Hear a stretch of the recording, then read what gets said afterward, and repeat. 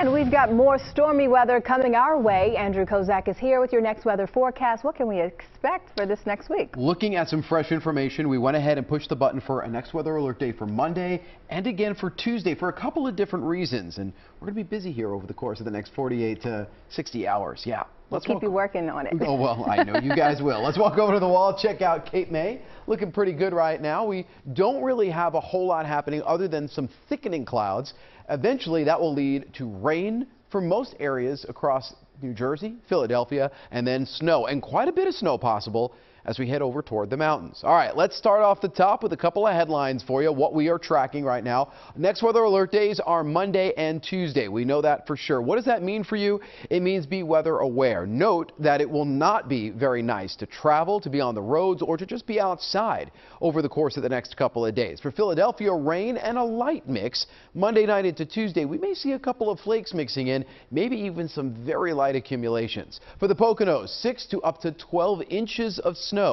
We do have a winter storm watch for Carbon and Monroe counties. I'm going to go over that in just a bit. Now for Tuesday and even into the first part of Wednesday, there's lots of wind behind this system. We could see gusts upwards of 50 miles per hour. So here's the winter storm watch. Right now, the only counties are Carbon and Monroe counties. This is where the cold air is in place and enough snow is going to fall. So this means we'll have 6 to 12 inches very possible for both Carbon and Monroe counties when all is said and done. Tuesday, gusty winds over 45, again, even up to 50 miles per hour.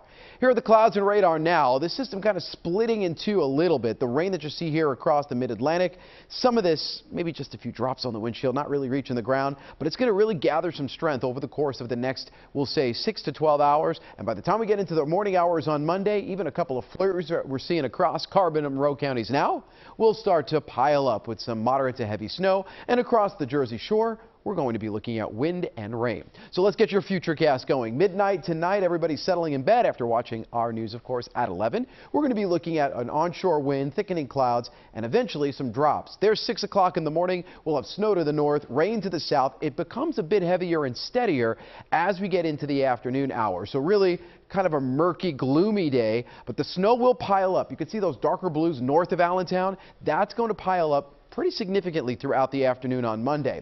As the system kind of spins back around, the second part of it comes back in for Tuesday, and with enough cold air in place, we'll even see some flakes flying in Philadelphia. The big question for us here in the city will be, well, does any of this really add up? I can tell you right now, preliminarily, not really. There could be a little bit, 0.2 of an inch. That would be just under the 0.3 of an inch we've had so far this season. So we're looking at very light amounts for most of us. Allentown, maybe an inch, inch and a half, and then things start piling up for Mount Pocono. There's where we have that 6 to 12 inch mark.